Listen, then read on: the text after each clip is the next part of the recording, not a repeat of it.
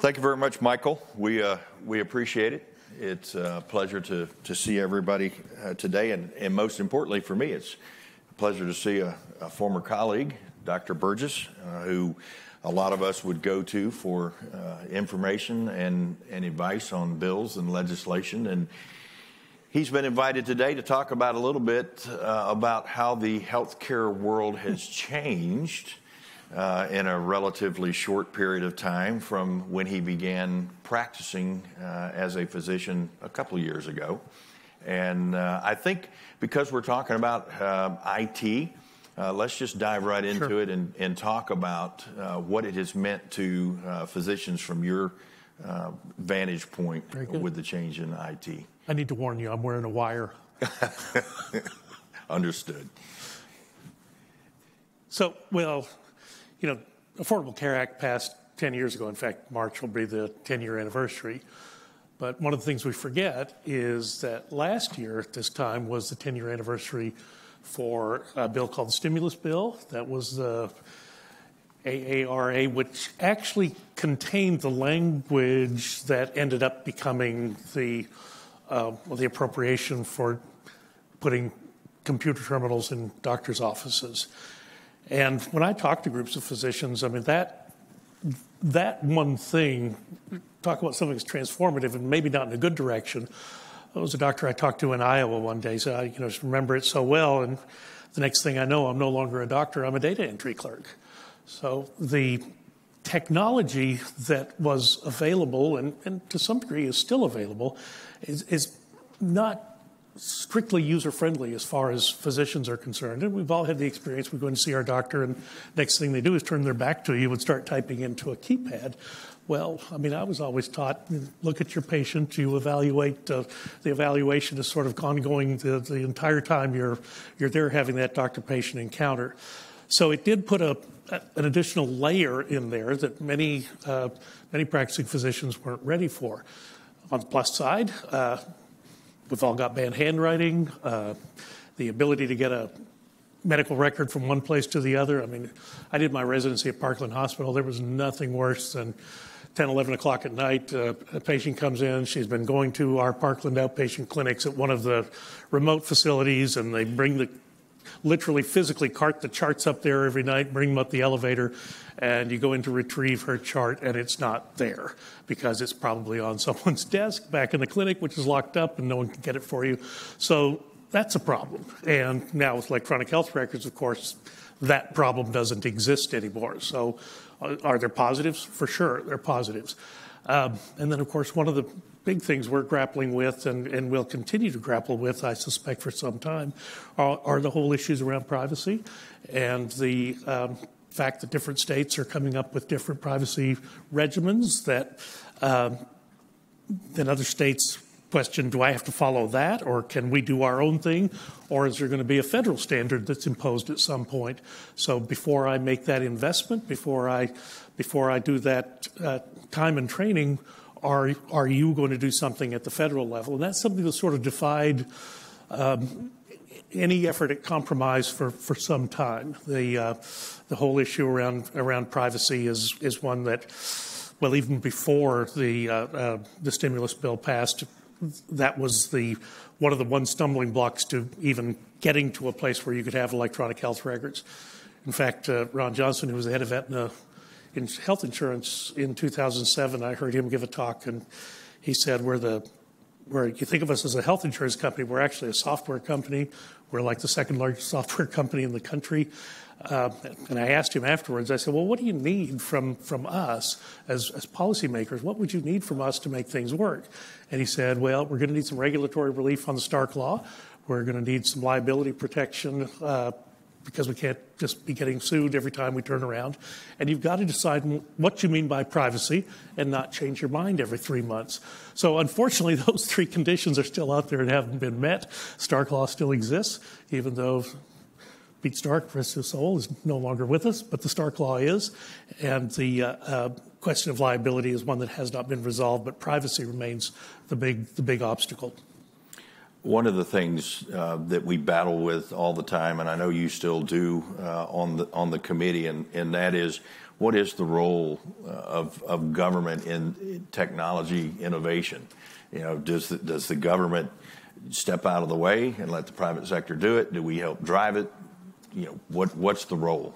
Well, the answer is both, obviously, and we are, we're blessed in this country. We're like the engine of innovation for the world in many instances.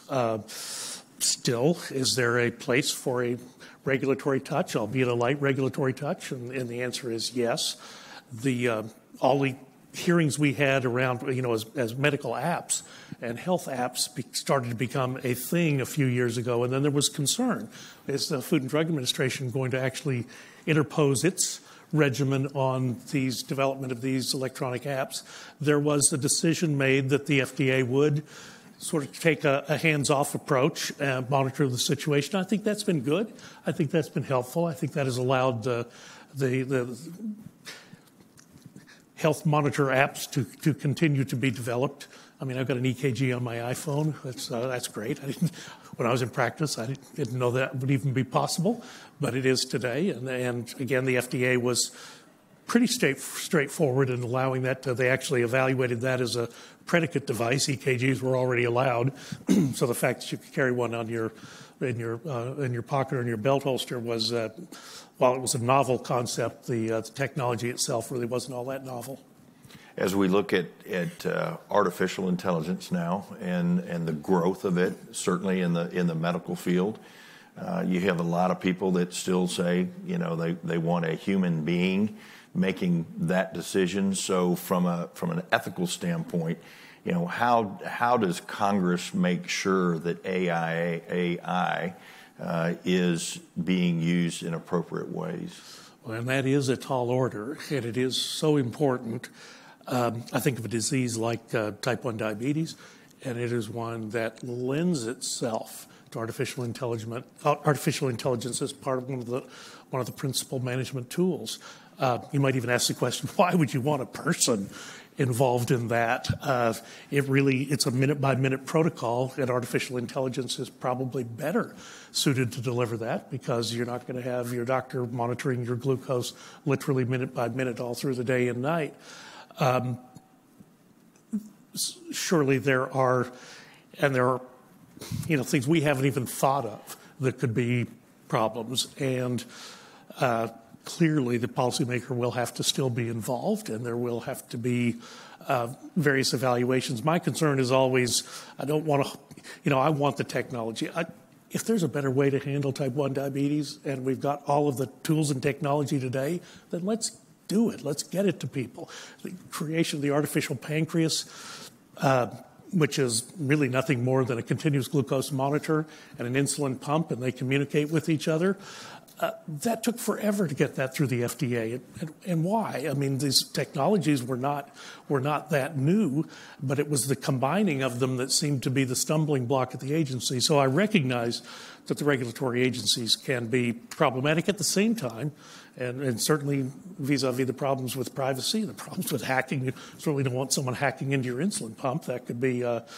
well, I guess Dick Cheney was the one who, you remember when he was on a stage and he had a pacemaker in or something, and someone who could hack into his pacemaker could create all kinds of international havoc. So you do have to be careful, obviously, with that aspect of regulation. Can I just share with you, on Friday I had 2 classified briefings. One was on the problem with cybersecurity, and the issues surrounding cybersecurity was more in the delivering electricity to customers in that space rather than the healthcare space. But still, some of the things they were talking about were very concerning. And then the other hearing I had, or classified briefing I had, was on the coronavirus. And I honestly can't tell you which one scared me more, but I'll just share with you.